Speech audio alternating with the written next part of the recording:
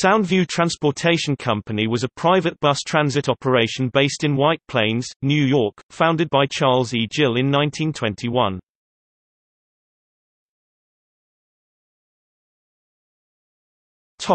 Routes.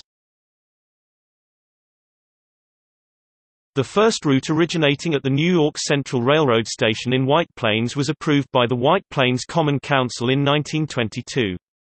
The New York, Westchester and Boston Railway acquired control of Soundview Transportation in 1928, and established new feeder bus routes to serve its White Plains, Gedney Way, and Heathcote train stations. Later history. Control of Soundview Transportation passed to corporate parent New York, New Haven and Hartford Railroad in 1938 when the NYW&B ceased operations. By this time STC was operated by County Transportation Company.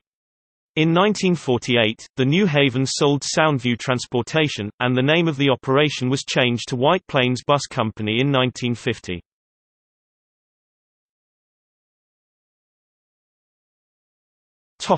See also: New York and Stamford Railway.